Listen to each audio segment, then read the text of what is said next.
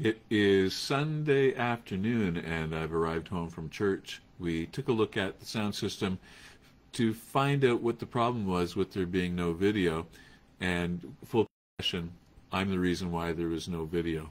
I forgot to plug something in. My apologies to everyone at home. Hopefully I can make it up to you by live streaming just the sermon section of today's service. I know that you missed hearing the hymn sing and also the solo, the instrumental solo that Andy did. This is the best that we can do, and I hope that this will work to replace that. So I invite you to listen now for the Word of God within these words of Scripture. A reading from Luke 3, chapter 1, verses 39 to 45.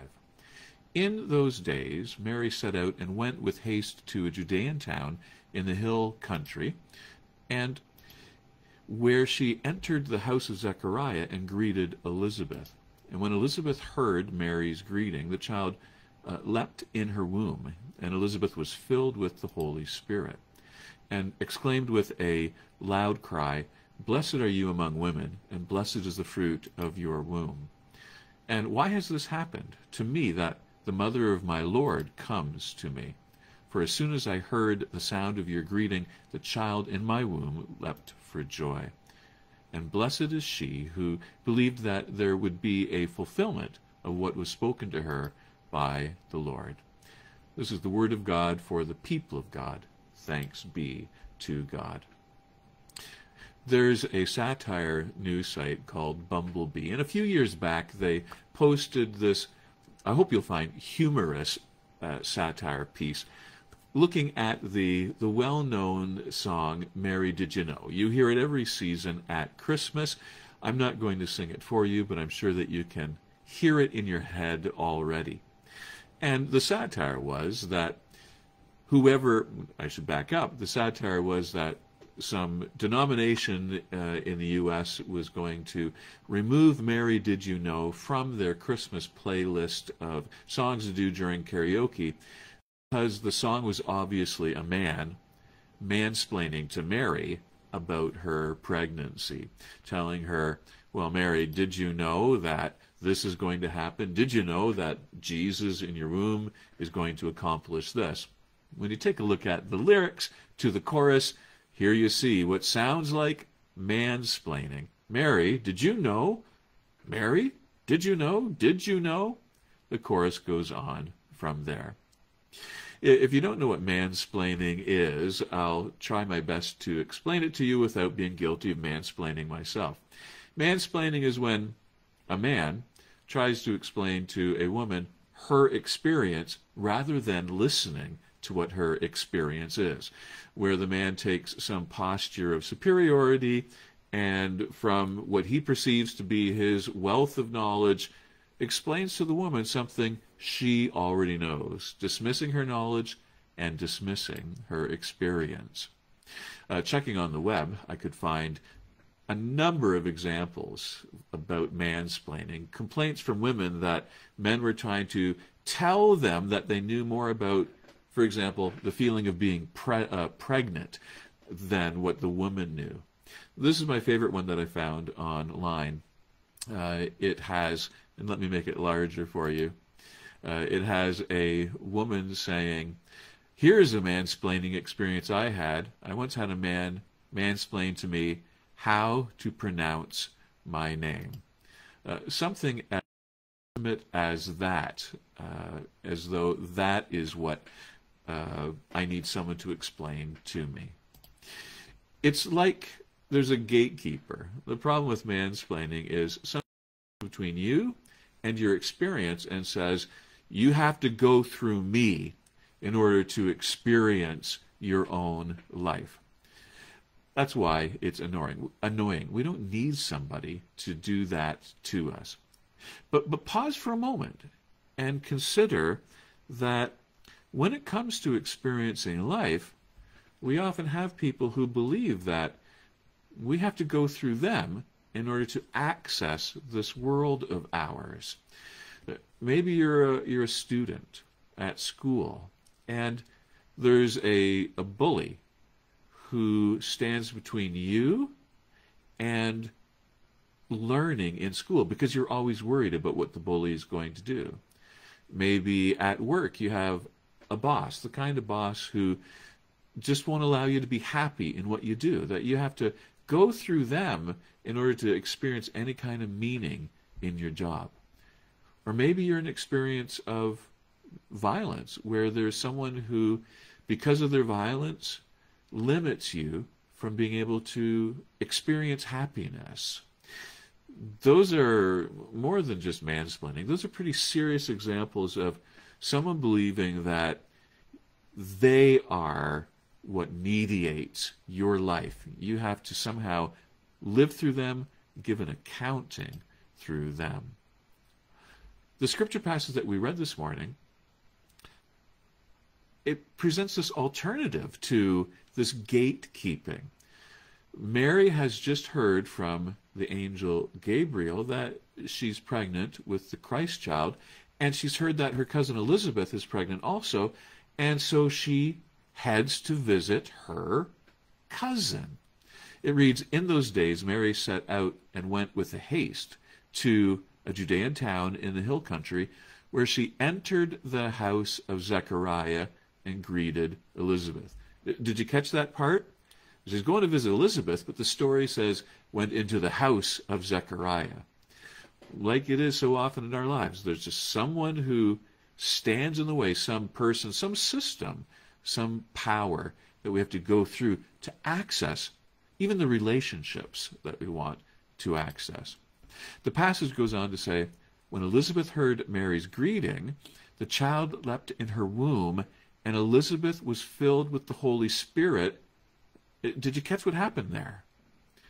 When the two of them were alone in this space, without anyone else, without men, without society there, without all of the worries that I'm sure Mary had when she left her hometown to visit her cousin, all of those worries, all of that vigilance, those gatekeeping from others was no longer present when it was just the two of them. And in that safe space, God was able to communicate directly. The child in her and the child in her cousin immediately connected by the power of the Holy Spirit. This is the first thing that Jesus does in this gospel account. In utero, Jesus demonstrates what power of liberation God is offering in Christ. No longer will someone else mediate between me and you.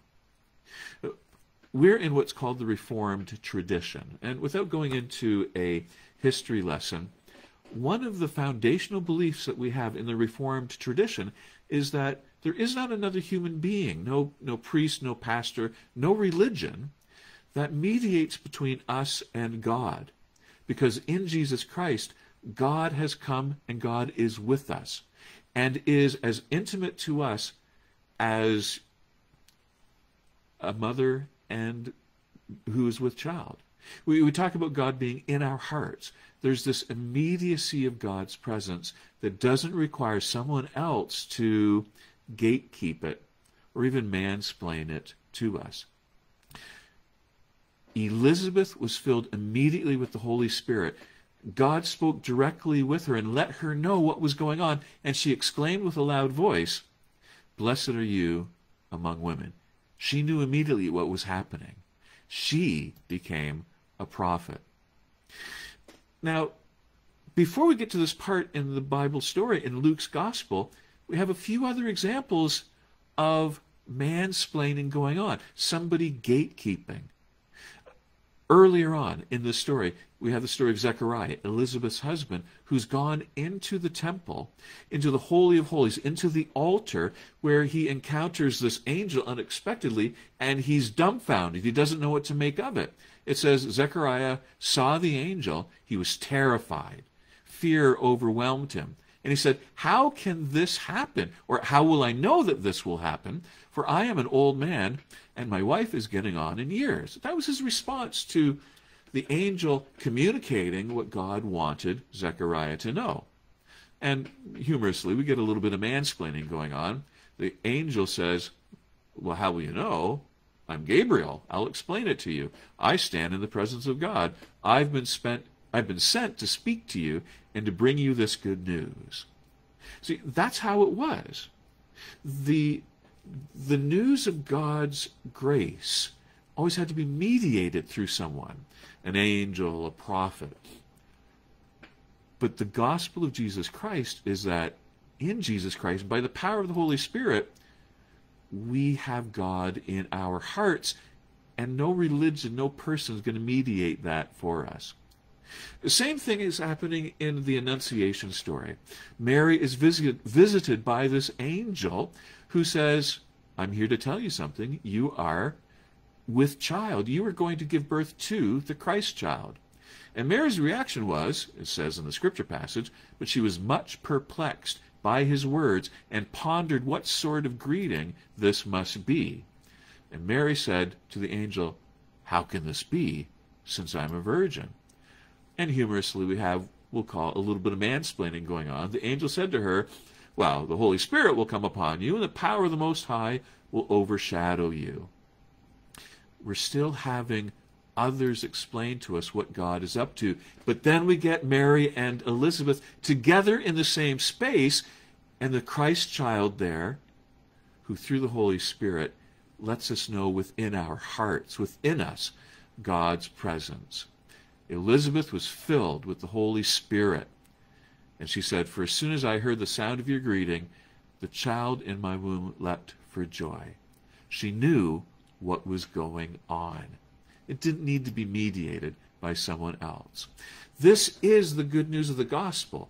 This is what Emmanuel means. We hear this name, Emmanuel, God with us, in the Christmas season, and we sometimes don't stop to think about it. But it means that God's in our hearts. God's as close to us as mother with child. And that is liberating. We're freed from the gatekeeper, the person who wants to mediate our experience with God, the person who wants to stand between us and God and say, you will not pass. If you're the student with the bully standing between you and education, the gospel, the good news in Jesus Christ is that at the end of the day, no matter what that bully does, the bully cannot come between you and God's grace. If you're the person at work and you got the horrible boss who just wants to make your job miserable, you can't have any satisfaction except that boss allows it. The good news of the gospel is even that person who has control over your paycheck cannot stand between you and God's grace.